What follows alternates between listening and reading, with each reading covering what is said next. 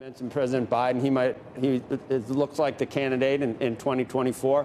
When you were name speaker, a lot of people said, "Oh, Trump ally, big Trump guy, big Trump ally." But you, as far as I know, you have not endorsed the former president yet for 2024. And this is everybody's watching this show right now. If you're going to do that, this would be a great time to do it, Mr. Speaker. You ready? I have done it. Yeah, I have. I have endorsed him wholeheartedly.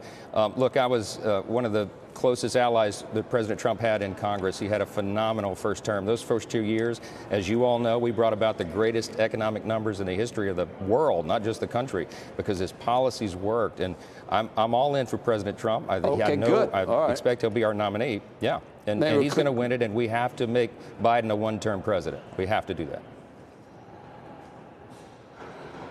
Speaker, I have so many questions, but coming off of the back of that, just speak to it, because I think that there's a lot of Americans who look at the former president as fundamentally divisive to the country. They look at January 6th and the like, and they think to themselves, even if you like the policies that came about, what it ultimately did to the country, questions about democracy. There was a story over the weekend in the New York Times talking about how he planned to approach immigration. I know there's a lot of folks who want to be harder on immigration, no question, but some real questions about how he thinks about that.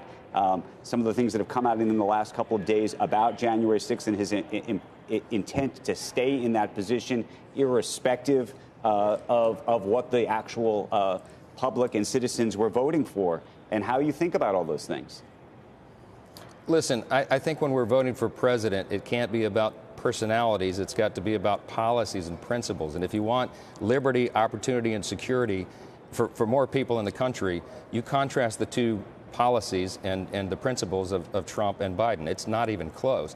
Under President Trump, we had a thriving economy. We didn't have all these skirmishes around the world. We had relative peace because he projected peace through strength. We have exactly the opposite of all those things in President Biden. So I think you set aside those things and you look at what's best for your family. You look at what is best for your security, your safety, the economy, your pocketbook, all of these things. We have to make radical changes because the American people are hurting. Hardworking families are struggling. We can't handle inflation. We can't handle these things. And these are the results of the policies of the Biden White House. And I think that's clear to most people. I read the same piece Andrew's referring to.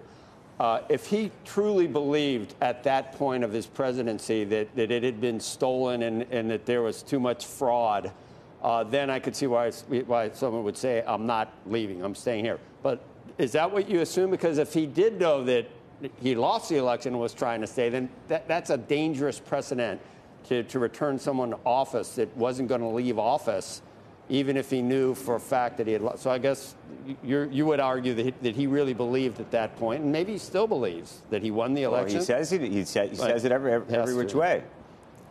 I take him at his word. I do believe that he believes that. Remember, I was one of his lawyers. I worked on the impeachment defense team twice in the House to defend his positions, and I know how he thinks, and he's convinced that because of all the irregularities and everything else that he was still entitled to that. I haven't read the piece that you guys are referring to because I've been a little busy the last couple of days. Speaker, you just said something but I will tell you, which is you said you take him at his word.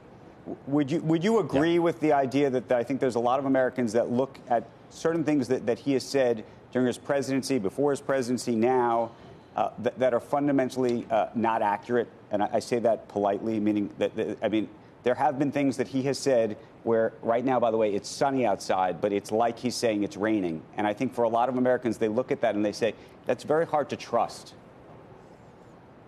Well, listen, there are a lot of people in Washington who say things that are not accurate all the time. Everybody does. We're all human. But I'll say this about President Trump with regard to the election and what he believes about that. That is deep in his heart. I mean, I've talked to him personally about it. Many of us have. And over the years, you've heard him say repeatedly over and over the same refrain that he just felt like he was cheated in that election. And I think that's a core conviction of his. And when I say we should take him at his word on that, he believes it.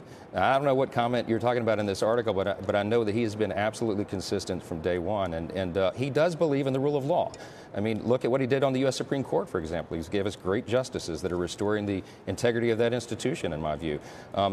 We had, of course, many judges throughout the system that he appointed, and that's the longest-lasting legacy of any president. Speaker, you're talking about the rule of law. So he has a good record on that. You're talking about the rule of law, and he's now been indicted, on 40 different charges. There's such a juxtaposition behind the idea of rule of law and then things that he's done that may very well have broken the law. And I recognize that there's elements of it that may be political. I'm not even going to dismiss that, but I'll stipulate with you that there are elements that are probably true that are political, but not all of them.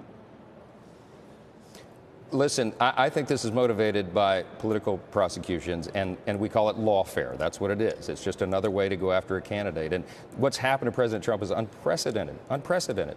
And every time a new indictment drops, it follows after some favorable thing that he gets in the poll or in the election or whatever. I mean, everybody can see this with their own two eyes, and I think the American people can evaluate that for what it is. You have these district attorneys, and you have, the FBI and the DOJ that have been weaponized against their political enemies. I came off of the House Judiciary Committee. I served there. I've been in the hearings. I've questioned Attorney General Garland and Christopher Wray at the FBI. There's a lot of abuses that have been allowed, and we have to reform that. It's one of the things that Congress has to be involved in because we have oversight responsibility. So we're using the power of the purse here. We're using our oversight responsibility. We're going to use every tool in our arsenal to make sure that we change the way Washington works and bring back people's faith in this institution because it's critically important to keep a constitutional republic.